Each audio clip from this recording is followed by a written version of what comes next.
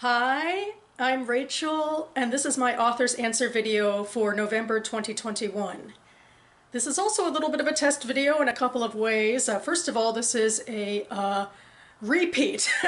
I had filmed this video earlier, but the file was corrupted. This is like the worst time to be having that sort of problem with the camera because I'm doing so much vlogging for NaNoWriMo, but luckily I'm very good about uploading as often as I can, so hopefully it won't affect too much of my vlogging and I can fix this easily.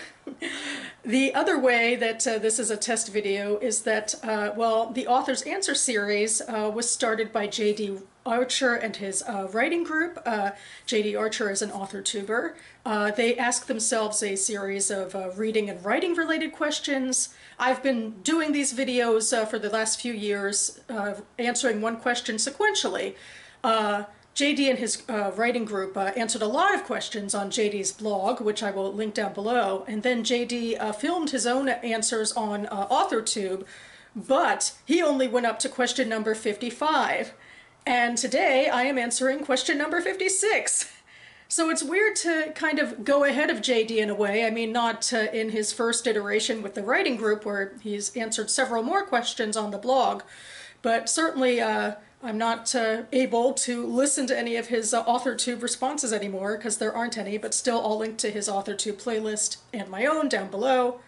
So with all that preamble out of the way, question number 56 is to talk about if you have any other creative endeavors other than writing. And the big one for me that I'm still involved with is singing. Right now I am singing with my synagogue's flash choir, which is not, I guess, a traditional sort of flash choir. You think of people who randomly, you know, go into song in a filmed environment. But this flash choir really means that everybody is on a list of I have interest in singing with the group, but I'm not signing up definitely for every event that comes along. We get an email for every event, prior, of course, to say, hey, this thing is coming up. Do you have time? Are you interested to join us? And so you can pick and choose in a way, like if you're too busy or something. I guess it's the professionals' synagogue choir, I suppose, but it has been very fun. But I had been singing since I was a young girl. When I was around 8 or 9, I joined what's the Children's Chorus of Maryland, which was a really great organization I was a part of until I graduated high school and went through the ranks of learning about music theory and about singing in groups, sequentially more mature as the years went on, and I had amazing opportunities to sing in places like the White House, but the big one was in 1998. I got to sing with my group as like the featured group at a Carnegie Hall presentation of children's choruses, so that was pretty amazing. And other than that, I sang in my school groups in middle school through college. Other things I do, well, I played the piano as a kid as well. I took lessons. I still, can by memory play a couple of pieces, but I haven't taken lessons in forever. And when I was in college, a roommate taught me how to knit, very rudimentary stuff, basically just a line over and over again. So what I did that year was I made my mother a scarf.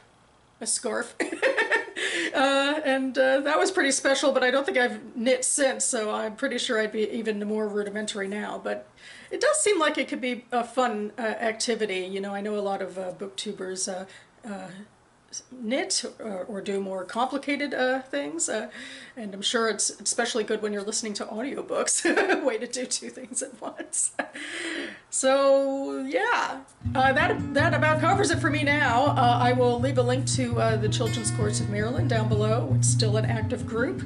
But in the meantime, I really am only writing as my only big creative outlet, unless you can call reading and perhaps booktubing, although I guess that's an easy answer to say on booktube and authortube about creative endeavors, and this is the Captain Obvious one. But anyway, I will be back on this channel in the next couple of days with my NaNoWriMo Vlog 3, provided that I can get everything working and and move past the corrupted files, but don't think it'll be a big deal, so stay tuned. In the meantime, thanks so much for watching, everyone, and I'll see you next time.